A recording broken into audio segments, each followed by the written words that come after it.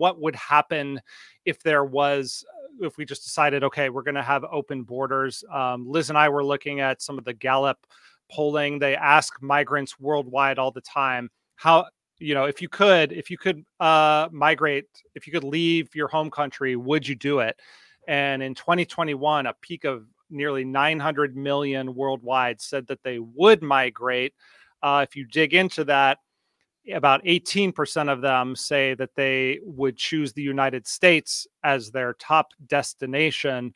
If you do that math, it's about 162 million. In a scenario where the US is the only country that's opening its borders, you could imagine that number might be even higher.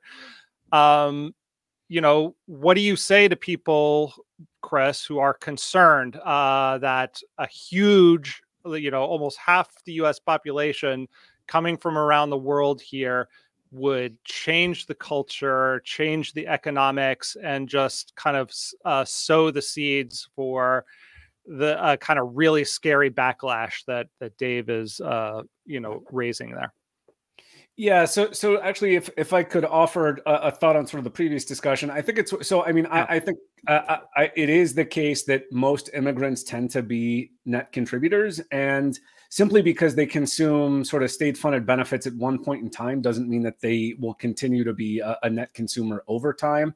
So, like, just in my own case, like, I presume I was a net consumer for the first 18 years of my life, until I entered the labor market, and then I became a net contributor. So it's very plausible to me that, you know, immigrants who come here, get on their feet, perhaps thanks in part to state-funded benefits, will be net contributors over the course of their lifetime. But I can set that aside.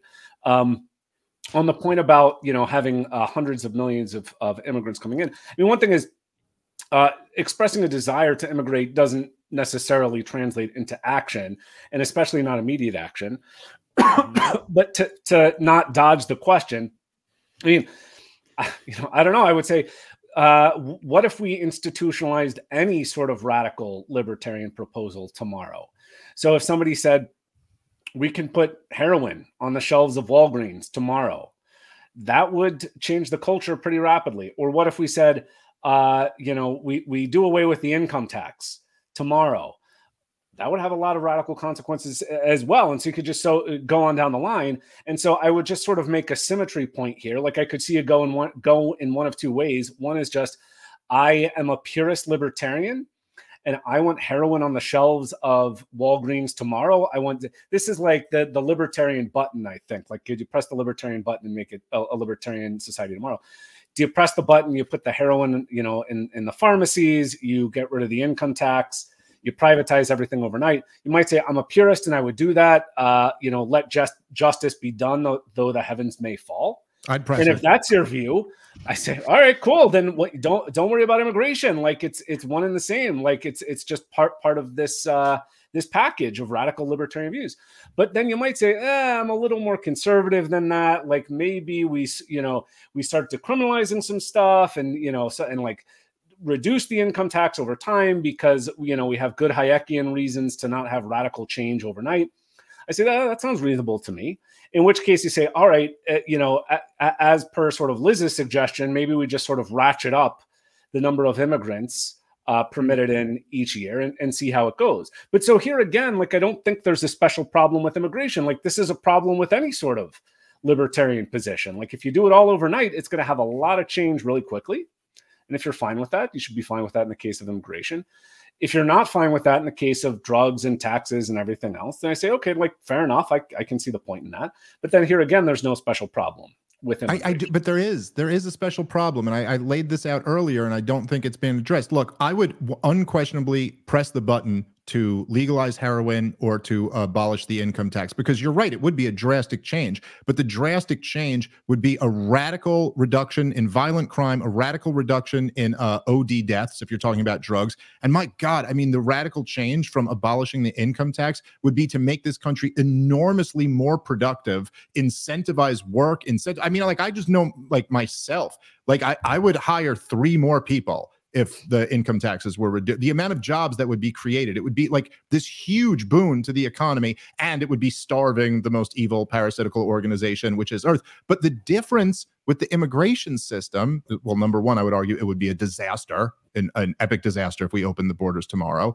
But it's also that, look, you have this dynamic where there are uninvited people coming here. They have no right to be here. There is no natural right that says if a caravan of 100,000 people who are uninvited come here, they just get to enter property that isn't theirs. And so why, if we were just pushing the button, like say we were just pushing a button to legalize heroin, or we were just pushing a button to repeal the income tax, if we were just pushing a button to open the borders, what you're going to have is millions of people who were not invited here flooding the country. Why is that a libertarian outcome? What natural right do they have to come here? Play it out for us. Why would opening the borders tomorrow be a disaster? What would that look like? Well, I mean, okay, we've had those record highs under Joe Biden. And what so far do you think that looks like? I mean, okay, you've got all the stuff you were just describing in New York City. Kids who are in public schools having to make sacrifices. You've had the social safety nets being drained. And by the way, the response to that is not going to be, therefore, we abolish the social safety net. The response to that is going to be, therefore, we have to increase the social safety net. And you have Donald Trump, if he's not removed by these criminal charges, cruising on his way to re-election. Is that the results anyone likes? Open the borders, you're going to get something like that times 10. It's going to be, I mean, the reactions that we're going to get from this are going to be nothing even moving us close to a libertarian direction. In fact, I think it would probably move us much, much further from a free society. Chris, do you agree with that idea of what would happen if we did this tomorrow? If we did it tomorrow, I mean, I don't know. Counter vision to offer, like if that's Dave's vision for what March 27th looks like. So what's your vision? I am more skeptical, I suppose, than Dave is about pressing the libertarian button. So, like, I like privatizing, not everything, but I like privatizing most things. I like getting rid of the income tax. I like legalizing drugs. I like all those ideas. That doesn't mean if we did it overnight, the consequences would be good tomorrow. I'm Hayekian enough to think that gradual change is probably the best. And so, like, it is very hard to predict what's going to happen as a result of any of those radical changes. Here again, I don't think there's a special problem with immigration. And so I probably wouldn't press the libertarian button for any of those things. And it's just not obvious to me that, say, if we put heroin on the shelves of Walgreens tomorrow with, other things in place, perhaps. So if that's what we're imagining, say, keep everything else in place, but we open up the borders, I could very much imagine an increased fiscal burden resulting from an increase in the number of heroin users, for example. Okay, but let me ask, I guess, Dave kind of laid out his dystopian vision of a future with much freer immigration. Could you lay out your positive vision? Like it doesn't have to be open borders tomorrow, but let's say we start letting just a lot more peaceful, nonviolent people come here. Oh. What do you see as the future for America? I mean, I see it as in many ways the same as the past. Like, this is, not to get all sentimental about it, but I think this is a big part of what has made America great, is like people can come here from anywhere in the world. They can work here. They can earn far more money. They contribute to economic growth. They contribute to cultural diversity, all these sorts of things. And so, like, I think it has worked extremely well so far. Having not completely open borders, but very open borders. I think our culture, I think our economy is stronger as a result of immigration. And I don't see any particular reason to think that that's going to change.